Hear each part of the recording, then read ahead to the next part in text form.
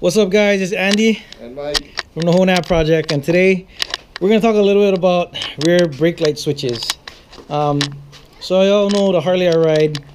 Apparently the brake light switch on this one went bad, so I'm just going to show you guys. Basically it's the rear pedal. Of course, everybody knows that. You have to turn the bike on, Mike. Anyway, so the handbrake works. Go ahead, push them. But the rear pedal, see him kicking it. The rear pedal. No mo natin.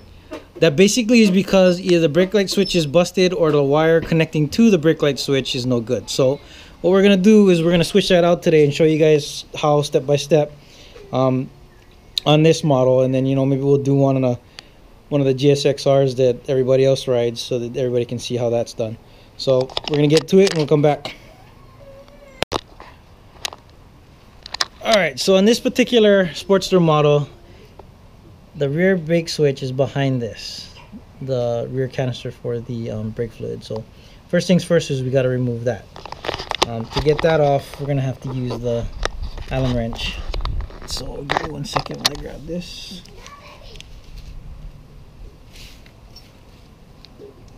We're going to take that off. And I know a lot of you guys were like saying in the other video that we did, you want to see it from the beginning, so that's why we kind of decided we were gonna do this from start to finish so that everybody can see how it's all done. Yeah, I'm totally helping out, man. Yeah, Mike's, he's here in spirit. He's cheering us on, trying to get it done. Okay, so once we get that removed, yeah, you want to hold the camera? The rear brake switch is right there. That's what you're looking for. There's going to be 2 wires connected to it, and it's basically screwed into your brake line. So what we want to do is we're going to remove these, and then we're going to remove this, put in the new one, and then we got to bleed the brake system to set it all back up again. So I believe this thing is, where is it?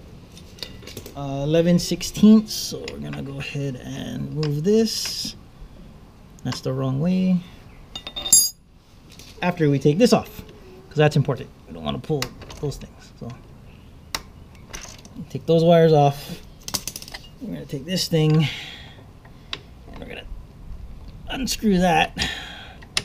Now, the other thing that you need to remember when you're working with brake fluid is it's very corrosive. So anytime that you get it on anything, you want to make sure that you rinse it off with a lot of water so that it doesn't eat away at the metal or the paint that you have down here or whatever else you got going on. Yeah. It's very corrosive. You know that? Safety first, people. Safety first. So this is the new one. Okay, so we're gonna go ahead and put that in, and all it does is just. Huh? There's no. You can't really tell. So if you look at these two, you can't really tell the difference. The way that this works is inside here. There's a pressure thing. So when you push on the brake, the pressure that's in there on the line signals this thing, and it sends that electrical current to the brake in the rear. So but there's really no difference you can see. The only way you're going to know if it's out is if all of a sudden your brake line doesn't work, or your not brake line but your rear brake light for your pedal. So we're gonna, I don't know if you guys can see that, but we're gonna go ahead and screw that in just like that, right inside there. Trying to get as close as I can for you guys without getting blurry. Then we're gonna tighten that down.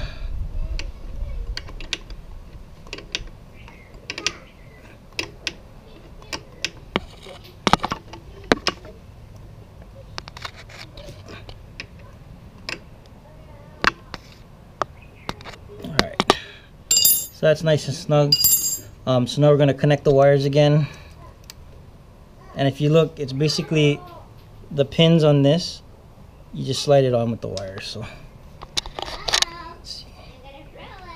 Try and get that in there. Yeah. Put these back on here. I'm gonna use that.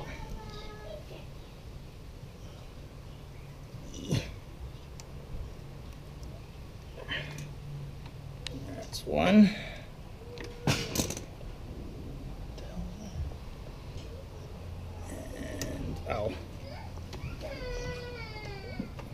guys can hear my kids in the background. They're killing each other right now, so we're just gonna ignore that and keep working. I can go check on that. Oh. All right, so there you go. So now that's all back on. So the other thing that you need to realize is once you put this back on, it's not gonna make a difference. And the only reason I say that is because there's no pressure in the line right now because we pulled the old one out. So what we need to do is put this all back together first, bleed the brake system, and then once we get that done, you should have your brake lights, your rear brake light switch working as proper as it should be. So we're gonna go ahead and set up for the bleed, and we'll come back when we're done, when we're ready. All right, guys, so we're back. We got everything put back together. So now we're gonna start bleeding the brake system. So a couple things that you're gonna need. First off, you're gonna need your brake fluid. Okay. Now with any fluid that you use, you always want to make sure you read everything on the back. Make sure you're safe. And again, brake fluid in general is just very corrosive. So just make sure that you're doing all the safety precautions that you need to stay safe. Another thing you're gonna need is a container to put the brake fluid in. So we got our little laundry cup here that we're not using anymore, so we're gonna use that. We're already filled with brake fluid. We're gonna take our line here and we're gonna put this on this little valve here. Put that right on there. Oh, ow. Just like that. So that end goes there. The other end is gonna go into the brake fluid. Now, before we do that though, we need to open up this valve. Really recommend that you have the correct wrench, but because I don't, I'm gonna use my pliers. It's not a very good idea, but you know what, it's last resort. So we're just gonna pop that thing open just like that, out destroying everything else. You guys can see that, so we're just gonna open that up. Okay, all right, so now I'm gonna go ahead and put this end into the fluid, and we're gonna get Mike over on the other side to go ahead and start pumping the rear foot brake. With the valve open. With the valve open, shut up. And what we're gonna see is a lot of air bubbles. See that?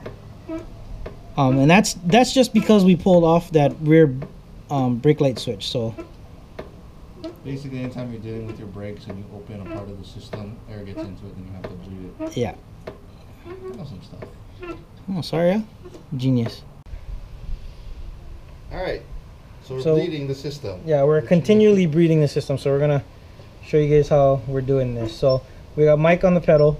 I got one end of the rubber in the container with the brake fluid, and I have my other hand opening and closing the valve on the back caliper. And that builds pressure to relieve pressure, basically, so you right. make sure all the air bubbles. Yeah, exactly what he's saying. So we're gonna open that again. Okay. Looks like we're getting to that point. There's still a little bit more air bubbles.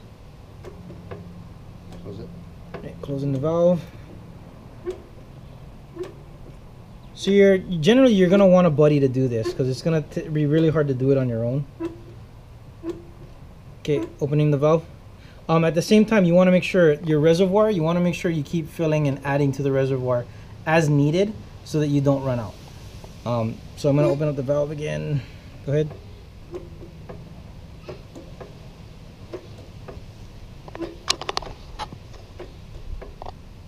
Okay, closing.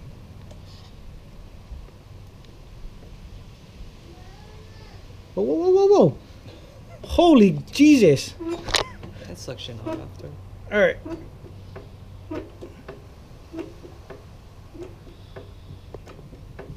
How we doing? Close? Close it. Okay, closed. You got pressure now. Huh? It's tight now. Okay, opening.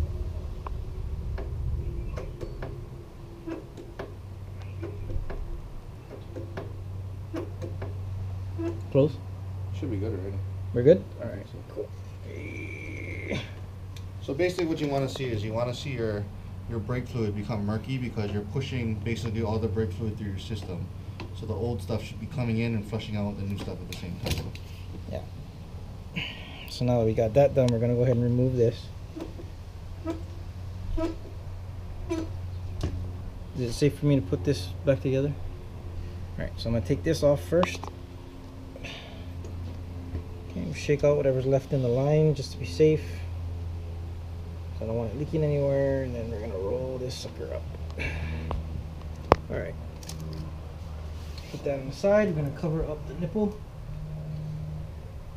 And, Mike, can you level out the bike real quick? Oh, it makes like it's so heavy. It's not a beautiful, sweet sports bike, if that's what you're asking. How dare you. We're going to close that up. We should be good to go. So now, if we turn on the motorcycle, okay, you put it down now. You got pressure on the pedal? Alright, so.